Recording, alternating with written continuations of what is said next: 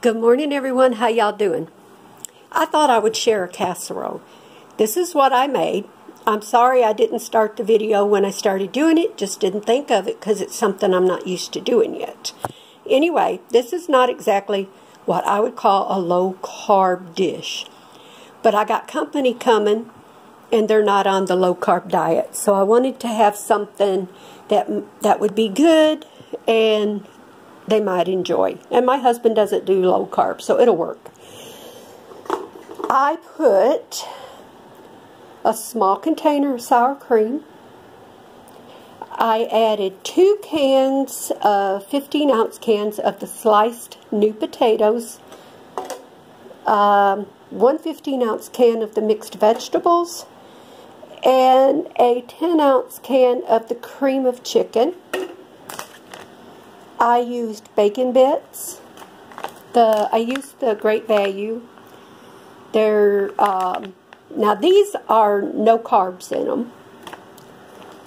I used about a half a cup of the Kobe Jack. This is cubed, just something different.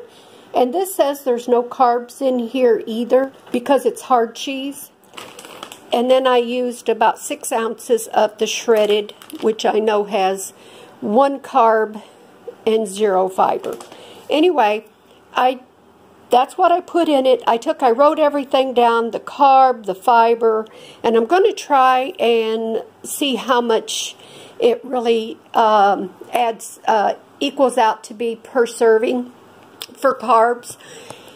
Like I said, it's definitely not a low-carb dish, but I have company and they don't eat low-carb, and because they're coming today and I wasn't prepared, I figured a casserole would be the way to go. And so I'm going to cook this in the oven. I also added some pepperoni. I tore up a few slices of pepperoni and put in there. So it's got a little bit of meat in it. And then I had put on a pot of brown soup beans for my husband because he likes beans. I try to make sure he gets what he wants to eat. So that's what I'm cooking.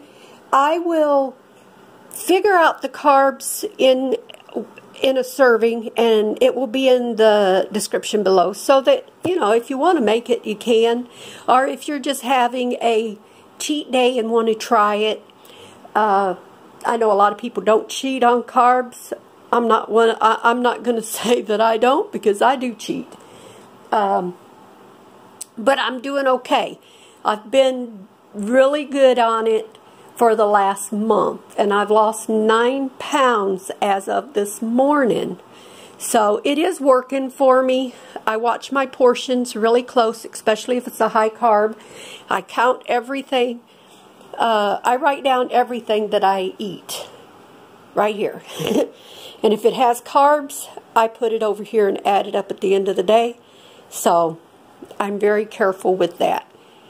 Alright, you guys, I'm going to get off of here. I just thought I'd show you this. I'm going to come back when it's all cooked, and I'll show you what it looks like. Again, it's not a low-carb dish, but it's going to be good. I'll catch y'all in a little bit.